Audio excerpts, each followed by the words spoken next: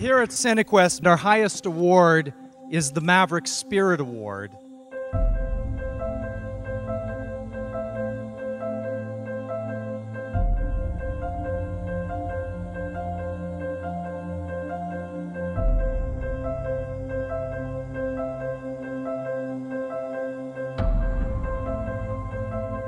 There's a point in your life when you realize you're not going to live forever, and you're going to have to do with your life what you dream of doing. And for me, when I'm working on something creative, it's about endlessly solving problems, doing the impossible over and over again. To be a writer, you had to be smart enough to do the work, but you had to be stupid enough to keep doing the work.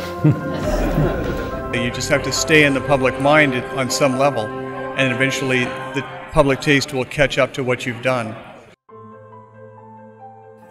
I only did an acting job if it was a better job than I'd had before, if it was more ambitious. I got a call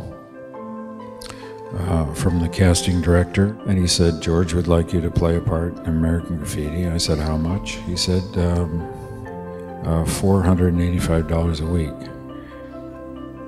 And I said, "You got to be kidding! I got a kid to feed," and I hung up.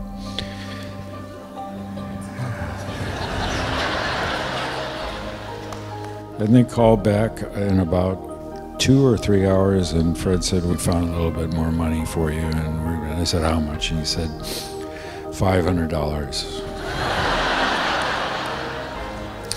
And I said, "I'll take it." There are a lot of things that can be fixed, but what can't be fixed is a failure to be ambitious. What can't be fixed is a failure to be original. What can't be fixed is a failure to have perception and understanding of human nature. And then Star Wars came along.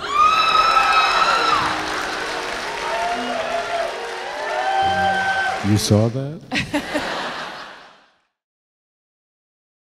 I think the most important thing about Cinequest is it's definitely the first time I've ever come in to a festival where my immediate reaction is, you know, what do I have to do to be invited back? And that's not normally my reaction. It's a perfect film festival in a glorious place.